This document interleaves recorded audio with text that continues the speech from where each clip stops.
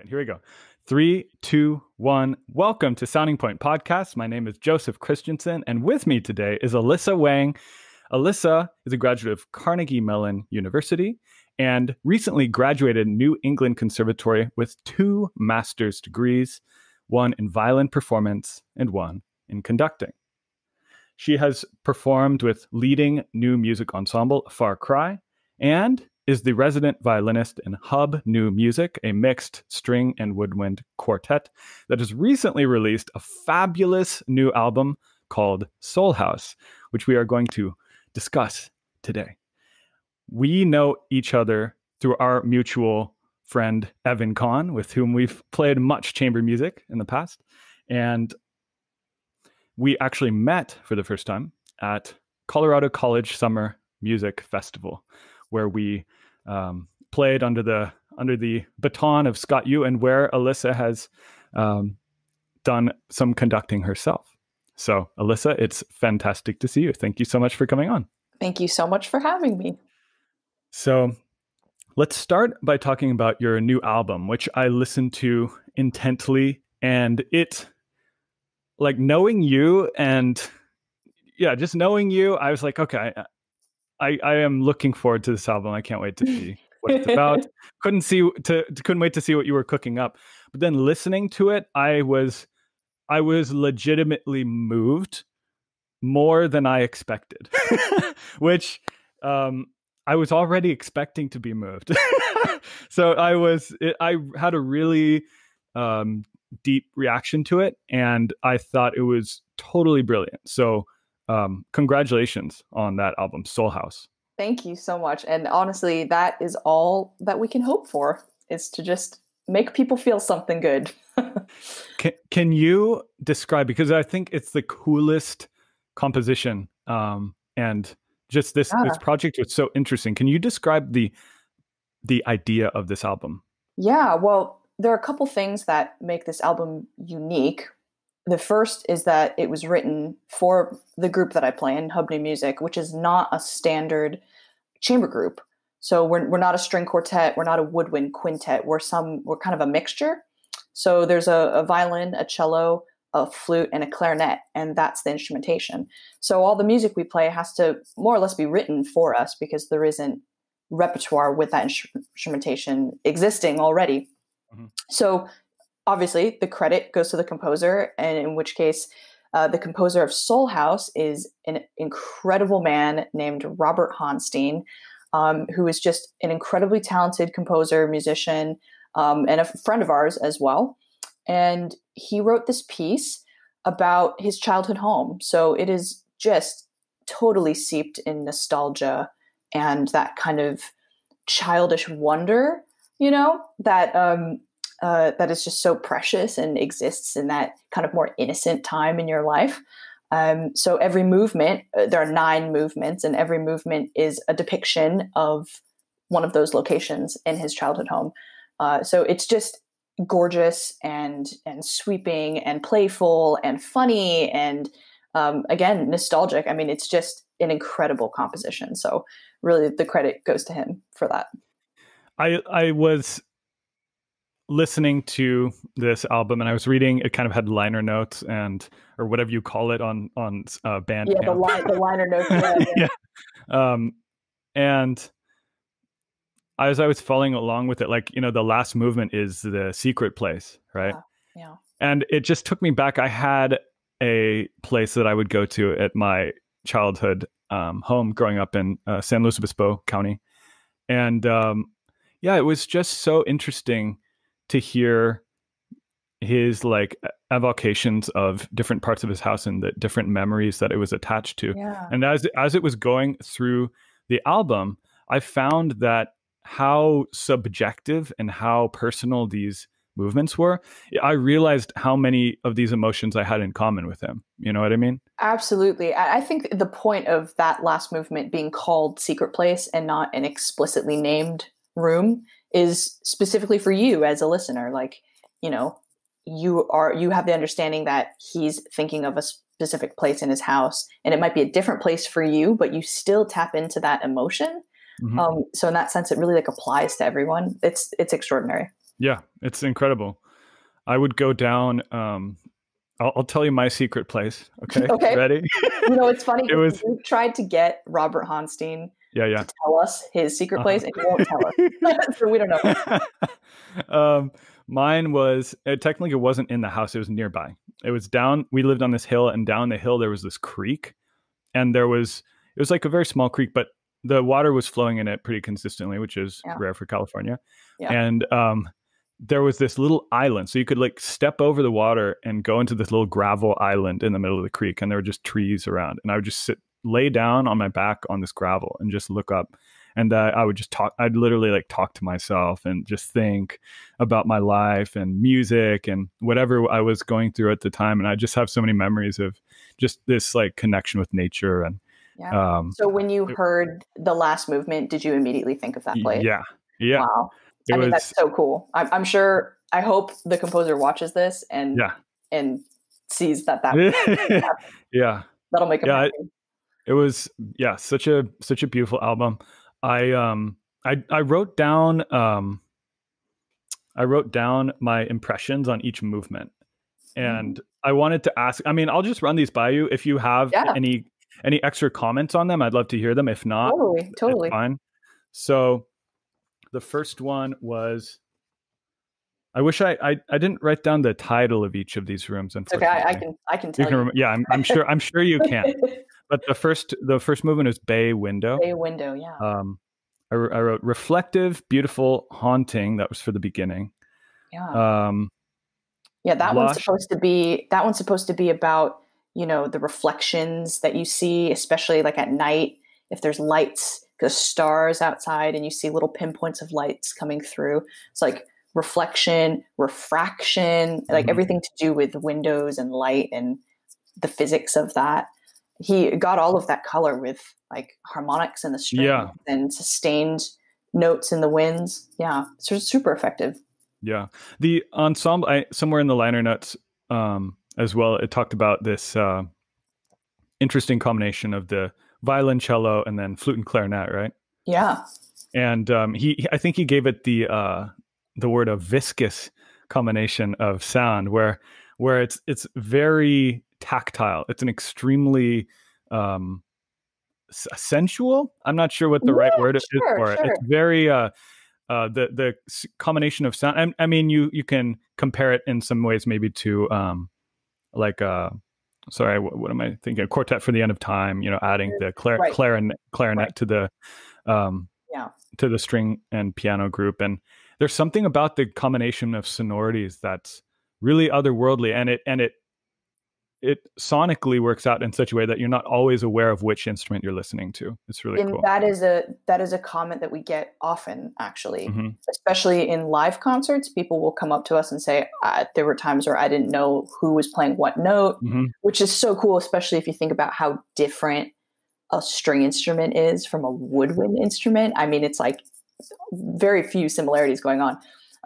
But if it's written well, and smartly, then all sorts of like trippy acoustic things happen when you listen. It's amazing. Yeah. Yeah. It's beautiful. So the second movement, which was Stairs. I wrote reflective beginning, brilliant ending. Yeah. I think the point with Stairs is that maybe you start on the top of the stairs, and then as you go down the stairs, you get faster and faster. Oh, yeah. Faster. Yeah. Maybe. Cool. Yeah. For the third movement, which was Alcove, I wrote slow, stately, almost medieval. Yeah.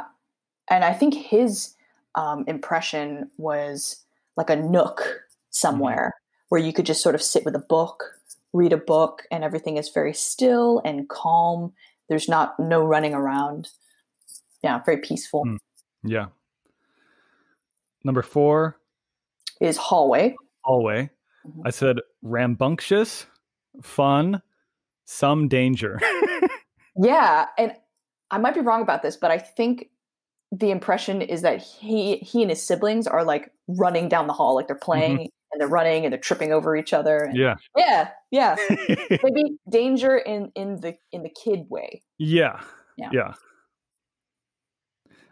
Number 5. Yeah, number 5 is backyard. Backyard. This one is a doozy. Yeah. So some of these are doozies. Your playing was incredible. So jaunty, syncopated, canon, chase. Yeah, and you nailed it with those last two. He took the idea of kids chasing each other in the backyard and made that into musical form where we literally chase each other. So it starts out, there's like the melody, and it's a fugue, right? So it starts out as, first subject, second subject comes in, and then eventually we're all playing it at some point. But then as the movement goes on, the spacing between the fugue gets closer and closer. The stretto. And then, yeah, exactly. And then you can't even call it a fugue. Then maybe you call it a canon, a 4-part canon, where at its most treacherous moments, we are 1/8 note away from each other. Four people in a row playing exactly the same melody, 1/8 note away from each other. Yeah. And it's not a simple melody. The melody is in different time signatures, and there's syncopations. and it is one of those high blood pressure moments in concerts where you are just in this zone where you're not even in your own body. You're just like kind of moving, and you don't even know what's happening, and you don't even really know what you're hearing because you're hearing the echo of yourself behind you and in front of you. And oh my gosh. I've had experiences with like Bartok string quartets where obviously you learn the part, but then when you're like playing it, you're almost you can't believe you're doing because to listen to it is so active. It's so hard to follow. And while you're playing, it's just, you kind of almost go and get into this groove. Yeah, it is very much about groove and being just so rhythmically, like machine-like accuracy with your rhythm. Yeah. So there's a lot of metronome that went on to make that movement happen. That's awesome.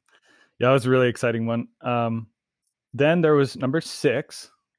Yeah, number 6. It was Driveway, right? Driveway, that's right. Yeah, which was I wrote insistent, so it has like kind of these really repeated gestures, like these downward scales. Yeah, winding and brilliant, I wrote.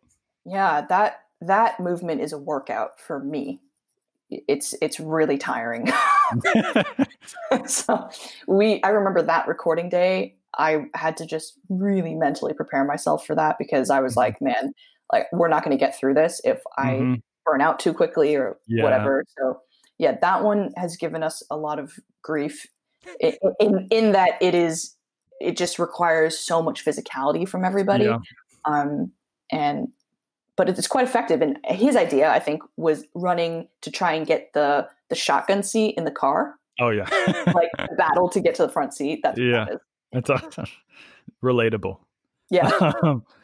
To anyone who has siblings. Very yes. If you didn't have siblings, this piece, you might be like, I don't understand what's going on.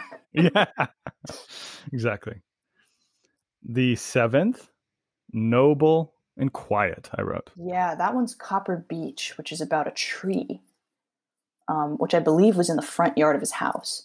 And this is the one that everybody like cries to when they hear it, because it's we use an A clarinet in that one, which just means that the clarinet has a sort of more somber mellow tone and has a slightly lower range than a normal B flat clarinet. And that one's incredible. Yeah, so beautiful. So beautiful. Yeah. I've tried to categorize the language of this composition as we were going. Like I was trying to compare it to some other composer. I couldn't really. I mean, it almost. I feel like it's dangerous to even try. Because there's so many different kind of genres, composers out there. People have associations with either of them. I would say it reminded me at times of Stravinsky, times of Barber, Copland, Bartok, maybe some Philip Glass in there. Definitely. Yeah. I mean, I think that's credit to Rob because he has a very singular voice that is very uniquely his. I mean, you could talk all you want about influence and et cetera, but he's definitely got a distinct voice, which I think, I'm not a composer, but there's so many. If I were a composer, I would almost be overwhelmed by the onslaught of different kinds of influences you can do anything nowadays. Like you can write something we always say, or my group always says, is that like composers can kind of write whatever they want now. Like there isn't anything that's kind of like scandalous if you write, like nothing scandalizes our ears anymore,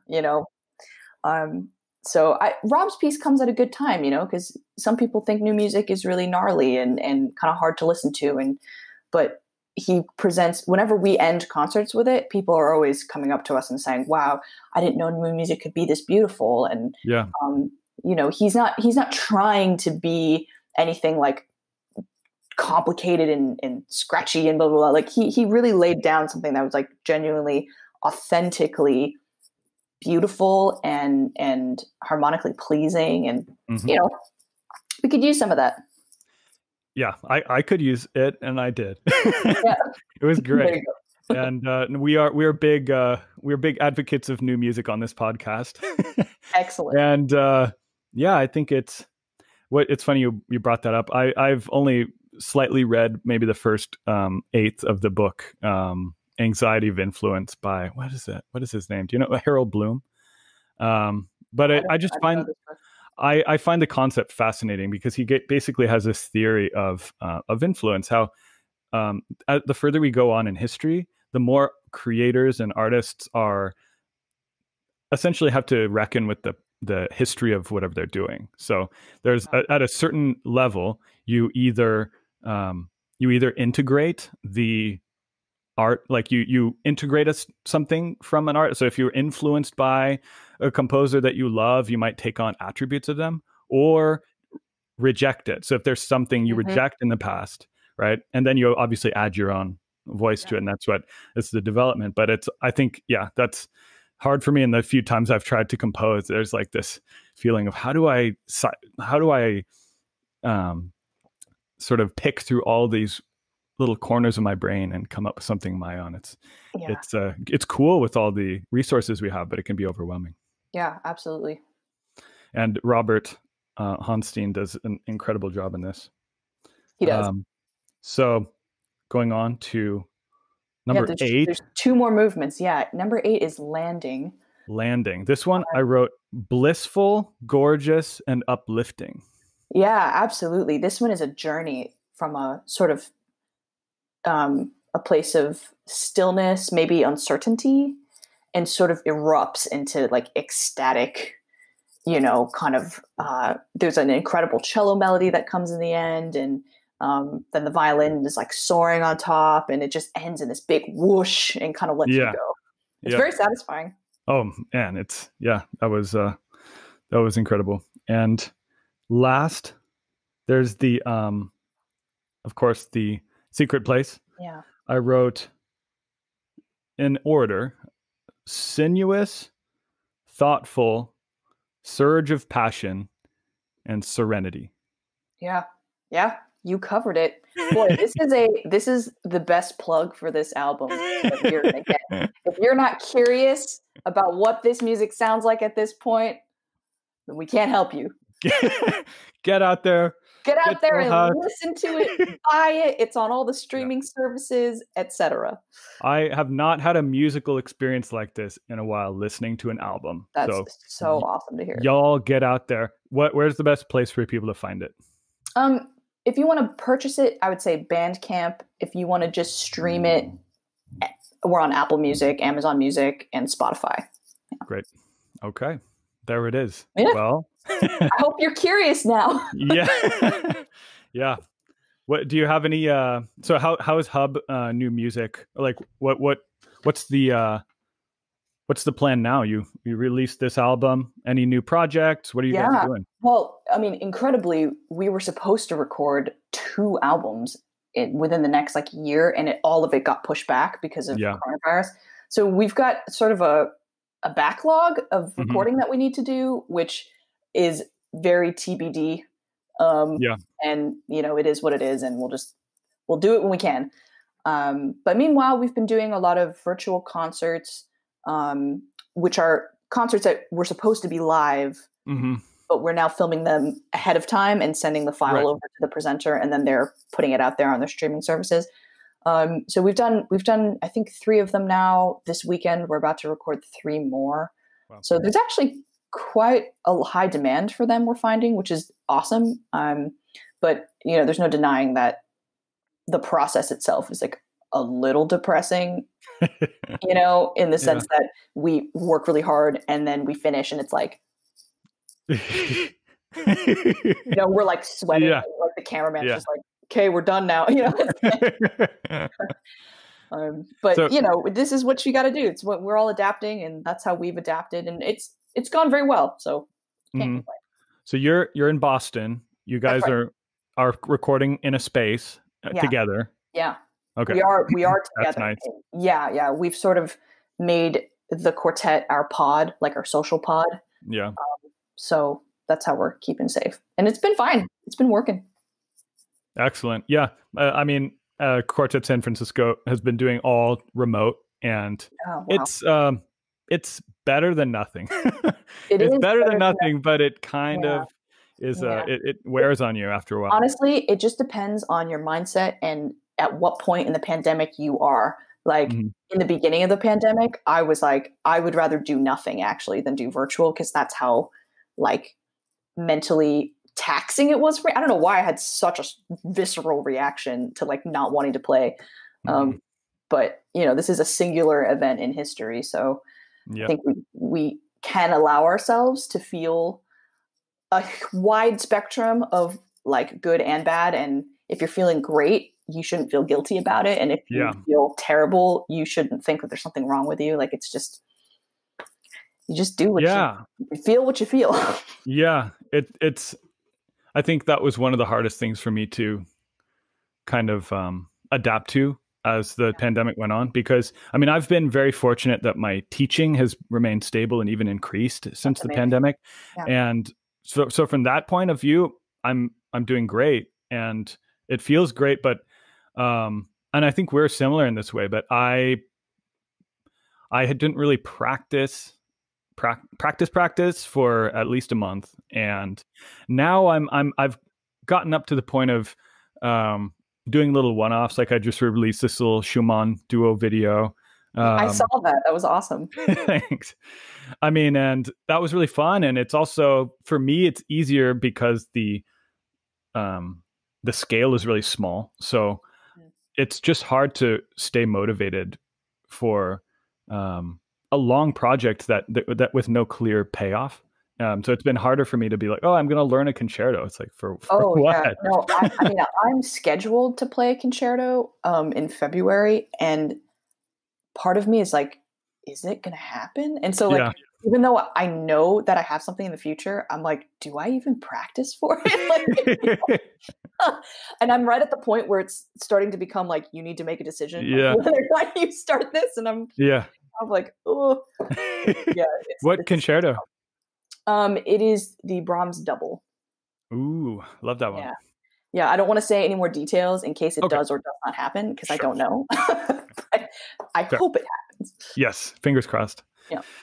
Yeah, and so I mean, that was interesting for earlier on in this podcast, and my understanding was that you also had a kind of extended departure from the violin, or absence. I did. I did. And that, that was wrapped up in a lot of different things. So in August of 2019, my dad was diagnosed with cancer. And then the pandemic happened in February? January? March, everything. I guess we reacted to it in March, even though it was happening. Fair enough. We won't get into that. But I had like a total meltdown in my musical life. So I stopped playing the violin for about a month and a half, I would say. Maybe a month. I sort of gave up in March. And then in early May, my dad passed away. And my plan was actually to like start playing. Like it was about a week before he passed. And then obviously I had to go home because, you know, everything was complicated and things weren't looking good. So I went home. And then after he passed, I was like, well, I like can't play the violin right now. Like that was inconceivable. So my like plan of not playing for like 1 month or a couple weeks ballooned into like not playing for like close to 3 months, which I have never done before. I've never even not played for a month, let alone 2, let alone 3. Yeah. So when I did kind of pick the violin up again, it was very strange. I was like very emotionally, not unstable, but just in a very unfamiliar territory. And then obviously physically I was way out of shape. Like my chops were not there. So, it's been, honestly, I still feel like I'm trying to find that, quality and like the feeling of playing that was so comfortable to me before. I still feel like I haven't quite gotten there yet. And I guess I think especially violinists can relate to this of just like the discomfort and trying to find a way to make a quite awkward instrument feel natural, I guess. Which is almost impossible, but you know. It's try our best. It's interesting. The physicality of playing the instrument. I remember when I was younger, I would just practice. Like my answer is just practicing more hours. And that is definitely one of the, answers to getting that level of comfort with the instrument. But as I've gotten older, I've had to find ways of getting that with less lead up time. Yeah. But to me, it's also attached to like your general comfort with the instrument as your voice. Like I'm curious what you have to say about that, because I think I didn't know what to do with the violin. So even when I did practice it in the months through the pandemic, I almost didn't have anything to say, I felt like. And it was physically uncomfortable and also mentally uncomfortable.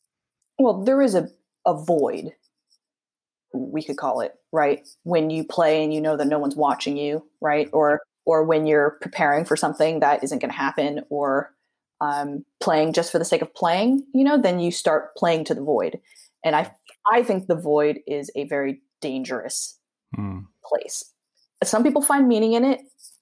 Hats off to them, but like, I was like, I'm not, like, if the tree falls in the forest and there's no one to hear it, did it fall, or whatever that quote is, like if there's no one to play music with and there's no one to play music to, why are we playing music? So I totally know what you mean about losing the voice, because I think we all have realized now that our voice was much more than just what we had to say. It was also who we had to say it to. Yeah. And once you took away the second half of the equation, then you have an incomplete equation. And then exactly. What do you do after that? So I think we're all going to come out of this pandemic with just an incredible appreciation for audience members, for like interactions with other musicians and all kinds of collaborations. I mean, we're never going to, at least our generation, we're never going to take that for granted ever again. Nope. Ever again. We can't. And we talked about that when Evan, shout out again, was on the podcast. We talked about the same idea of the audience being an inextricable part of the equation, like the feedback loop of what it is to be a musician and creator. Yeah, absolutely. And so, I mean, can I ask, how are you doing? I mean, I was heartbroken. I was heartbroken to learn about your dad, and I mean, I honestly don't know how to talk about it. I was really honored to meet him, and right. Really, you did meet him that one time. Yeah, you did twice for. we had just for people who are listening, Mhm. we had a concert at my parents' house, which I had done many, many times in the past. And this one time, I thought, let's do a string trio. And so Joe got out his viola, Yeah. which now that I think back on that was kind of like a surreal 2 days. Yeah. But you Uh, did get to meet my dad that one time. yeah. That's Mhm. right. Yeah. Makes a big impression on you. He makes a big impression. Yeah. Yeah. Um, yeah, I speaking of like voice and the violin, um, I have really been thrown into this like kind of, I mean, like a very extended period of grief because of this. And so I've had to think a lot about like, how does that affect my playing? Does it affect my playing? Um, does it change what music means to me? And my mentor, who's I consider my greatest violin mentor of all time, is a man named Andres Cardenas, and he was talking to me like shortly after my dad died, and he was saying, like you are never going to make music the same way again. And he said it with this definitive nature of like, it doesn't matter what you want, like this is what's going to happen. It's going to change your expression as an individual forever.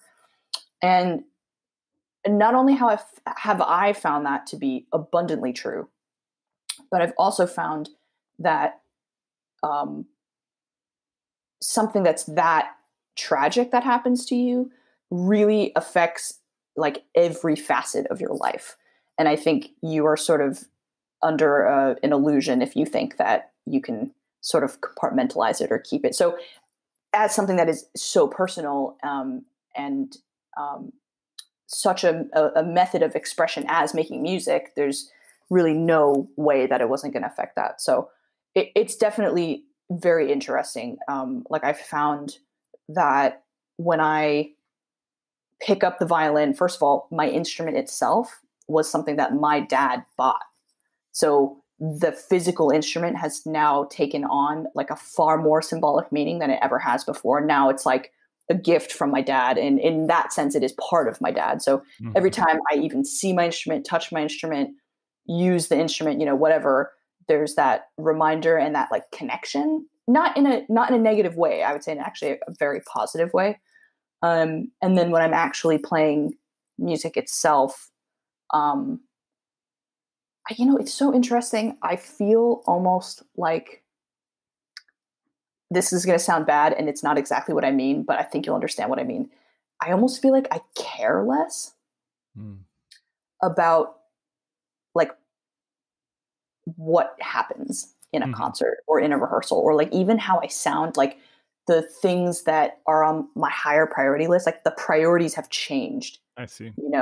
It's not so much like things like mistakes just don't bother me as much anymore. And I almost feel like more controlled and more calm and just more like internal, like everything is more internal. So I don't feel the need as much to like writhe around and like move and do, and that's saying something for me because I like move way too much when I play, but I feel less inclined to do that now. I actually feel like I sort of just want to like be very centered and do my thing and find this authenticity in my expression that taps into the authenticity of grief of losing somebody that's that close to you. It's like there's a kind of like you're not like that's not something you can fake or something that you can hide from. It's just sort of like always there. And I think before, when I was trying to find certain characteristics, certain attitudes in music, it was almost like I was like faking it. I mean, I don't Yeah. even want to say faking it because that makes it sound like if you haven't lost someone, you don't know how to express music. And that's not what I mean. I just mean that now that I'm on the other side of this, I understand more deeply kind of like, I guess, the emotion that I am trying to convey. I see. It's not something that I have to imagine anymore. It's like Yeah. very real. And so in a way it's like easier to access, I guess. Right. I don't know. I don't know if any of that made sense. No, I mean, my impressions on that are that it sounds like it's the difference between acting something and like experiencing something. Yeah. You know, it's like, Yeah. and there's no Not that one is better or worse. right. And you need to, we as artists, we need to, whether we are writing, whether we're acting, whether we're performing, we have to kind of use empathy to enter into situations and maybe psychological states or Absolutely. historical periods that we had no contact with, but that we Absolutely. yeah. are inhabiting in an indirect way. But it is materially different from actually not acting it, but experiencing something. Well, the word that I really liked that you just used was empathy, because I think it's really fascinating. Like what has happened to me now is I sort of see the world now divided into like people who like have experienced intense grief and people who haven't. Again, not that one is better than the other or anything like that, just that it's like empathy is really feeling the thing that the other person is feeling. Yeah. And when it happens to you, you know exactly what they're feeling.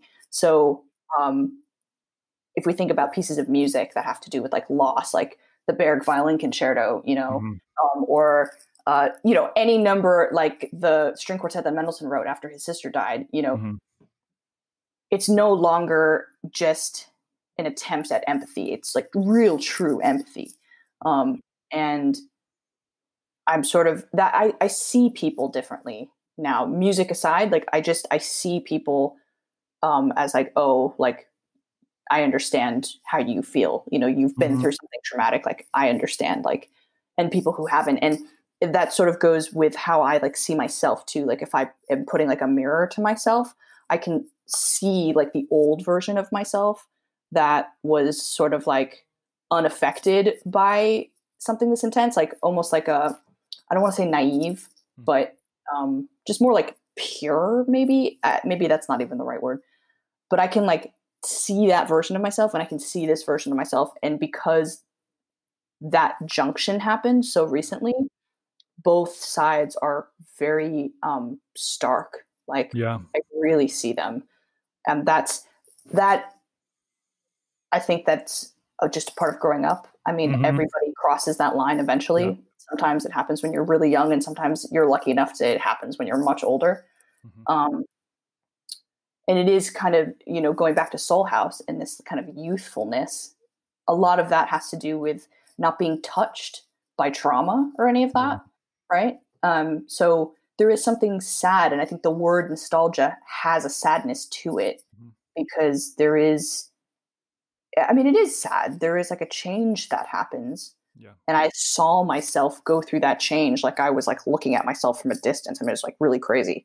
Yeah. Of just like, okay, we're leaving this part of your life and now you've entered into this new phase where you can no longer be exempt from, you know, from grief or from loss, you know?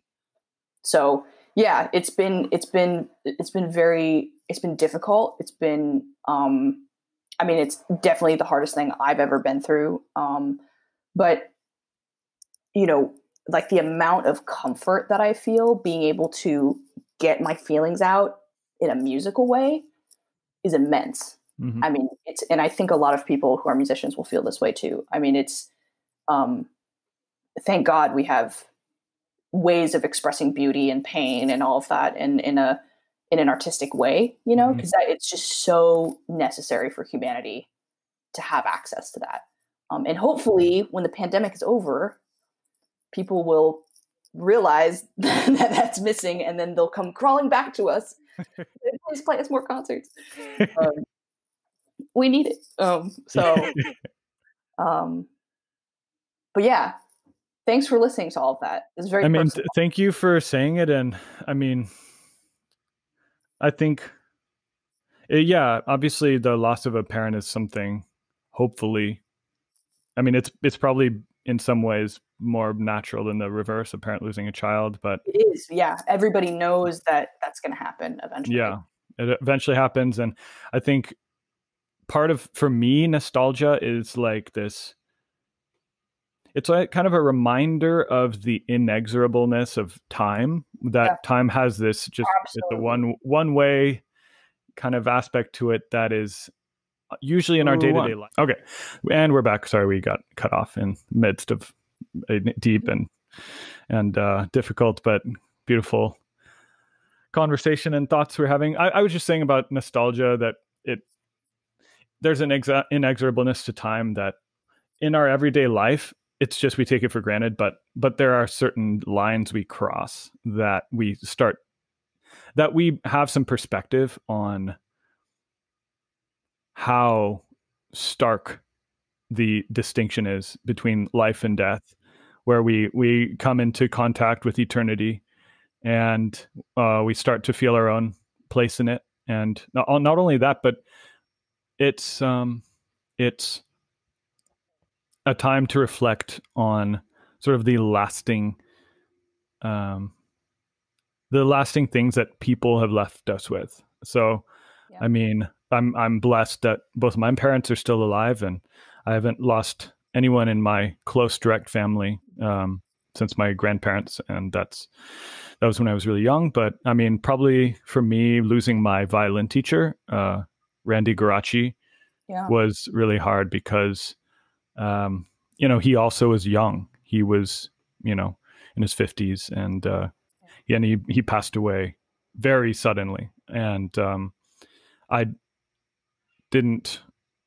it's like I hadn't kind of undergone the processing I needed to. Thankfully I had seen him right before, like a couple months before, and we had a nice contact then, but it wasn't until after he was gone that I reflected on all the ways that he changed my life, and everything that he meant to me, and the things he left behind, and the way the world is not the same after he's gone, and obviously how I'm changed. So I mean, it's a good opportunity to take stock of that. Even it doesn't help to reduce the grief, but it's a beautiful thing. I mean, I think it's probably not recommended, right, to try and like pretend like there is no grief if there is grief. But yeah, like objects have been like a huge comfort to me, and that idea, like exactly what you said about the things they leave behind. Like part of the things that they leave behind, yes, there are physical things like my violin, but there's also like you. Mm-hmm. You are in a way one of the things that he left behind, because he imprinted certain stories and characteristics and personality things like on you. And, I am very determined to embody my dad. And you met him very briefly. And I bet you in that brief moment, you got a ton of things. Like you probably sensed like his ability to have like conversations with everybody, his loudness, like how giant his personality is in a crowd full of people. Like everybody knows he's there. Everybody knows that he's talking, he's a great storyteller. He's a doer. He's organized. He got everybody he contacted everybody in the block, made sure everybody was in our home, made sure the place was all set up, and then after the concert was over, it was like, he's engaging with everybody, and he's very, very quick, and really just a confident, stylish. I mean, it's like quite extraordinary. Like he had no insecurities, and I don't know really anybody like that. I mean, that's really extraordinary. So just from that short time, obviously I've had my whole life, but like you have that impression of him that lives on. And I mean, I have one story about him, which is that, so we did the concert at your house. We did that Beethoven trio. And then the next year we did the Britain at that. Yes. Oh, I totally forgot about that. I don't know how. Yeah, we did. So I met him twice. Number 2. We did quartet number 2. Yeah. And it was interesting because I left my shoes at your house. And I think, I don't remember if it was through you or if I got an email from him, or I forget exactly what happened, but he was basically offering to bring my shoes to his office in San Francisco for me to pick up. And I mean, he had no need of doing that, but it was so thoughtful. I didn't end up. I mean, I felt guilty. I didn't want him to have to do that. So, like carrying around this schmuck's shoes all over the city. But so I ended up just picking him up the next year, and he was giving me a hard time about an that. Entire year. Yeah, they were there for like an epically long time. Yeah, that's so funny. He did give me some crap about that, which was righteously deserved. Yeah. I mean, I totally forgot about the shoe story. That's so funny. Yeah. So you probably got. I mean, there's so many things about him that leave such an impression on people, but I find myself being like, not only what would dad do in this situation, but I know exactly what dad would do, and it might not be something that I would do, but I'm going to do it anyways. So, like, what would dad do in this situation where I ordered something at a restaurant and I ordered, my steak medium and it came back well done. What would dad do? Like, I would just sit there and bear it, but dad would go, "Excuse me, this is unacceptable. Give me a new steak for free right now." And that kind of confrontation would make me uncomfortable. But now I'm like, okay, I know dad would do this. I know I wouldn't do this, but I'm going to keep his personality alive through me. And I'm going to yell at the waiter and get them to get me a new steak. So that's been like part of my way of like keeping him close and just like not having it be like a situation where someone close to you passes and then like their presence is gone forever. Like I don't think that that's how it is. Like I think that you can still keep them like very close to you and you can emulate them. And, they're, what was that line from, is it Harry Potter or something like that? Where it's like, those who love us never really leave us. It's so cliche, but it's really, really true. Yeah. It's really true. And I realize that this has nothing to do with music, but it also has everything to do with music. Right. No, sure. No, but I'm super glad we're talking about this because I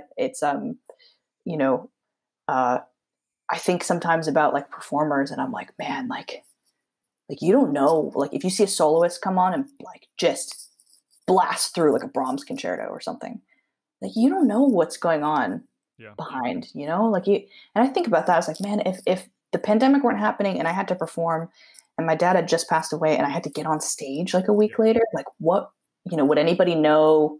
Would it be difficult? Would it be, how would it be different? In a way I've sort of been spared from that,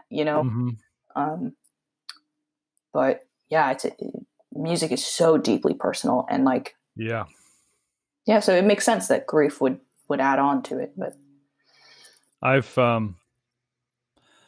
definitely thought about that. And it's like, when you're at a normal job, I'm sure it's extremely taxing as well, but it's not quite the same if your job doesn't require you to express yourself emotionally. Right.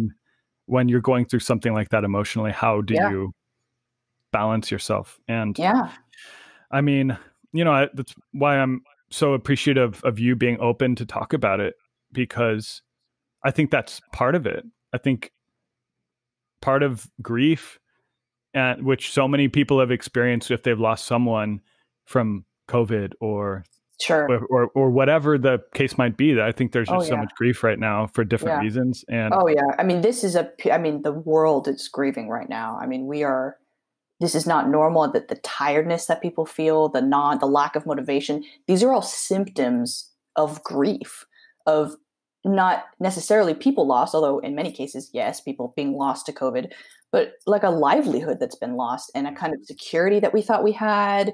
I mean, we've lost all semblance of normalcy. And so we are all collectively experiencing a certain level of grief as a human race, which I never thought that something like that would happen in our lifetimes. But, we are living through a moment where like the whole planet is just going through it at the same time. Yeah. Especially the United States. Yeah. Yeah. But yeah. I mean, I think again, and I say this to so many people, I'm like, if you are feeling like you can't do anything, and you feel stuck and you feel like you have no inspiration, it's not because of you. It's because like what we're going through right now is really terrible. And it's okay. It's okay to put stuff away or to be like, I can't do this right now. It's like, you just got to do what you got to do. There's no right or wrong way. That's right. To deal with right. it. And I think with the knowledge that, we are going through this together. It's not like something's happened to you and everyone's leaving you behind, right? We're all going through this together at the same rate. And we are going to get out of it. Like one day, hopefully soon, we'll be able to make music again together and think, and we'll have learned something collectively as a society. Which the biggest lesson is that you should vote. That's the biggest lesson. I'm just going to put that out there. Yeah. That's what we've learned. Vote. Yeah. That's good. We'll keep that in. Yeah. Great. Yeah. But yeah, I mean, losing my dad in the middle of a pandemic was also like a kind of surreal combination of bad things that is like very hard to describe. And it's almost like a weird dream happened, like dealing with it at the same time. And I mean, it's a mess, and so many people are going through that right now. So, it'll be, when we come out of this, Joe, we're going to be so bulletproof. Yeah. We are going to be indestructible. And I just look forward to the generation, musicians particularly, generation of indestructible musicians who, we don't have to prove that people need to hear us. We know we're still here. We went through a pandemic and we didn't stop. That's right. So that's right. We don't have to prove ourselves to anyone anymore. It's like we know exactly what we want. We've decided that during a pandemic, we're going to continue to be musicians, even though that maybe makes no logical sense, but we did it anyways. And, we're never going to take for granted these things that we took for granted before. It's a big lesson. It's not all bad. We're going to come out of this like much stronger. Yeah. It's been a time. And what you were saying earlier about almost reaching a stiller place in your playing and having that lived experience rather than only empathy or projecting yourself into which is of course always important in art as well. But my point is that we all have that experience now, at least of the pandemic. Yeah. And speaking for myself, it's been a time of self-starting and as cliched as it sounds, finding my voice, because God knows there's no one else asking for it. There's, I mean, besides the projects we have lined up, the world is not asking for music right now, obviously, because we don't have the live performance, we don't have the ability for it. But the world also needs music more than ever. Absolutely. It's not asking for it, but it needs it. Yeah. Yeah. So, I mean, I've learned so much as far as just, listening to my own creativity and listening to my own sort of impulses artistically as to where I want to go. And we're going to be bulletproof. Hell yeah. We are. I mean, we have been so vulnerable during this period, which is why I've loved actually this discussion and not shying away from these kind of more difficult topics. Cause, I think vulnerability is what makes you strong. And we are all vulnerable in this period. And so when we come out of it, we're going to be like, let's go, exactly. It's going to be amazing. And I can't wait. I can't wait to see it and experience it. And you're going to come out of it with a podcast, which is so cool. Yeah. So yeah. Amen. Amen. That is, I mean, we should almost just end the podcast there, but I mean, yeah, that's a great ending note. Let me just double check since I have you here. I think, I need to talk to you about your conducting. You are the second woman conductor we've had on the podcast. Right. So I would say in 8 episodes, not too bad a record. Not too bad. Yeah. So, how'd you get started conducting?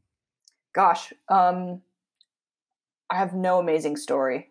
I never thought I was going to be conductor simply because I'd never seen a female conductor. So I was like, well, clearly it didn't even enter my brain that it was something that I could do because I never saw it visually. And then I think I took a class and then I was like, you know what? Maybe I'm good at this. And then I was like, why did I think I couldn't do this before? And then after that, it was like, well, now I want to do it. And then I did it. So it was just the roadblock was not realizing that it was an option. And then once I realized it was an option, it was like, I guess I'm going to do this now. And an opportunity came by to get a degree in it. And I did that. And then an opportunity came by to start like an orchestra in Boston. So I did that. I make it sound simple. They're not simple things, but at the moment, it kind of was like a very binary decision. Like, do you do this or do you not do this? And I said, what's the group? The group is the Boston Festival Orchestra, which was supposed to have its inaugural season this July. And obviously that didn't happen, but it's going to happen next summer. And that was an orchestra that I basically started from scratch with my friend Nicholas Brown, who is a clarinetist, also in Boston with me. So he's like my business partner soulmate. So we just sort of put our heads together and tried to dream up like just a summer orchestra that only meets in the summer. And so that's something that we're going to have to, our first concert, which is going to be next summer, is going to be a momentous occasion because it'll have been after an entire pandemic. So we're trying to figure out like what kind of programming makes sense. That very first concert, the first piece of the first concert of the first season after we've experienced all this is like a very important moment. And so we're like, does such a piece exist that can be appropriate for that kind of a beginning? Mm-hmm. We will find out. I don't know. I'll think about that.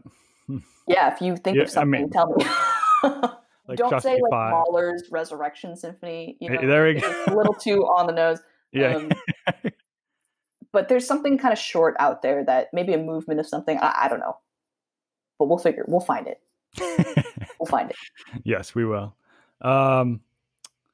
That's amazing. And I wanted to ask, so now that you've graduated, you're violinist, conductor, you've been in school for most of your life. How long have you been out?